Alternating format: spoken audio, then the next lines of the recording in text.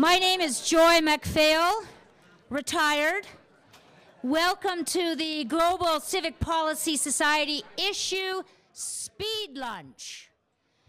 Today, the Global Civic Policy Society is signaling its involvement in education and advocacy to reduce harm to individuals and the community on the complex and difficult issue of addiction. In the next hour, you will hear from several people who are making a real difference in improving the health of our communities.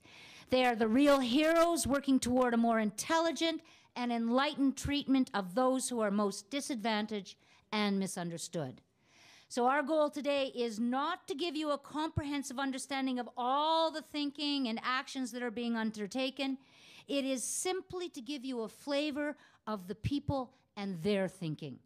For that reason, we have asked each of our speakers to speak for a maximum of 3 minutes on something that they believe needs to be communicated. And I have spoken to each of them individually about the consequences of going over. On your tables, you will find 2 menus. One is the culinary menu describing the food, which is going to be fantastic. The other is the intellectual menu describing some of our speakers as well as the websites that you can consult to learn more about them and their ideas. We are so honored that these people took the time to share with us today. After today, we want to engage these true leaders in working with the Global Civic Policy Society to develop strategies for social change. Now, just before we hear from our speakers, I would like to ask the founder of the Global Civic Policy Society to say a few words. 22 years ago, while living on welfare and social housing, he created what came to be known as the Sam Sullivan Disability Foundation, which has raised $20 million and provided services to over 10,000 people with significant disabilities. For this, he received the Terry Fox Award, the Christopher Reid Award, and the nation's highest award, the Order of Canada. He has served in public office for 15 years as Vancouver City Councillor and as Mayor, and I consider him a friend. I present the founder of the Global Civic Policy Society, Sam Sullivan. Thank you. Thank you, Joy. I want to thank everyone for being here. It's just such a wonderful mix of people. And the Global Civic Policy Society has its motto, policy without the politics. What would that look like? And that's the question we like to ask.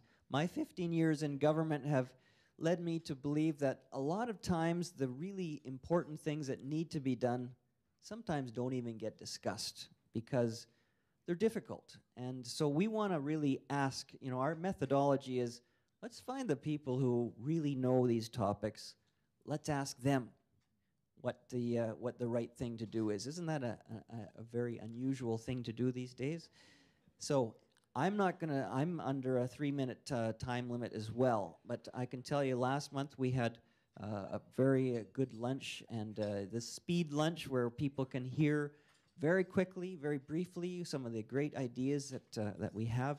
And but one thing I can ask you, if you would be willing to do for me, is we have some great people in this room. Some of the favorite people in the world are in this room. I would love it if you could introduce yourselves to each other after the lunch and have some chats, because we really love getting people to know each other. So I'd like to get off the stage now and get to our speed lunch. Thank you very much.